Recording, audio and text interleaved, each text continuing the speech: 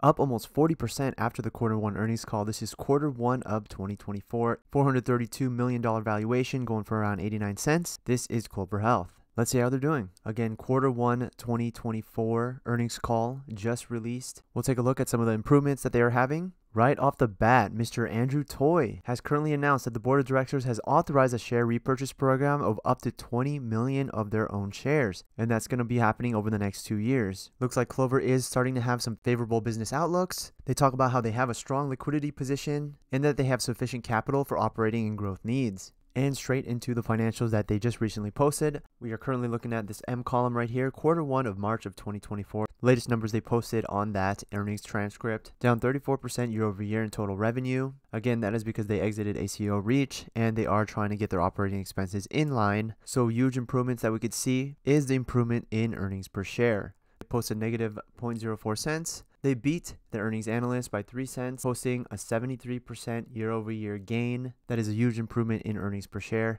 And this is quarterly data. As you could see, going back to 2022, there is a trend to positive earnings per share. I feel like Clover Health is on their way there to having positive earnings per share consistently. Next up, operating expenses. Latest posted operating expenses, an improvement of around 38% year over year. Quarter before that, they had 600 million in operating expenses. They pretty much almost cut it in half. So that will help out the bottom line. Next, our net income is also going to have some huge improvements. They posted negative 19 million versus negative 72 million. And this was back in March of 2023. That is a 73% improvement year over year in net income. Again, we could see that there is a trend to positive net income. I feel like they will be achieving that soon. So I just want to talk a little bit about Clover Assistant. This is one of the biggest advantages of Clover Health is their software-centric approach. They're always launching new features for Clover Assistant, many which are based on feedback from clinician users and advancements in machine learning and AI. With all these advancements they're having with Clover Assistant, it pretty much helps their mission of early disease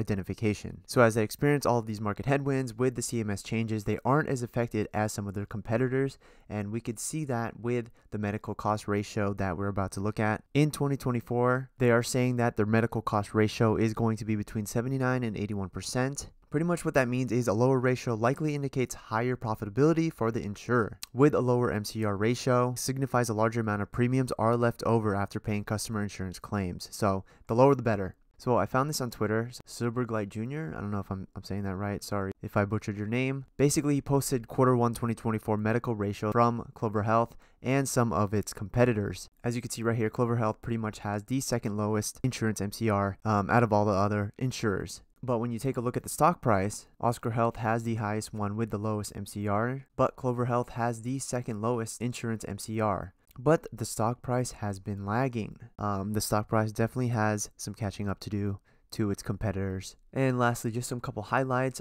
on the earnings transcript. One, they expect to have positive cash flows within the full year of 2024. Second, they expect to have around 388 million to 408 million in cash by the end of the year with zero long-term debt. They pretty much talk about how the strategy that they are incorporating is generating significantly better financial and clinical results compared to the traditional incumbents and to the other insurers that are their competition.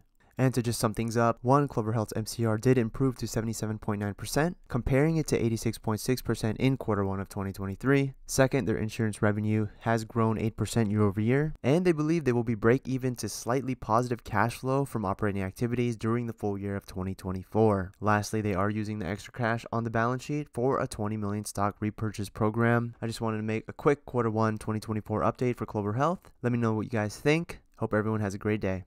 Thanks for watching.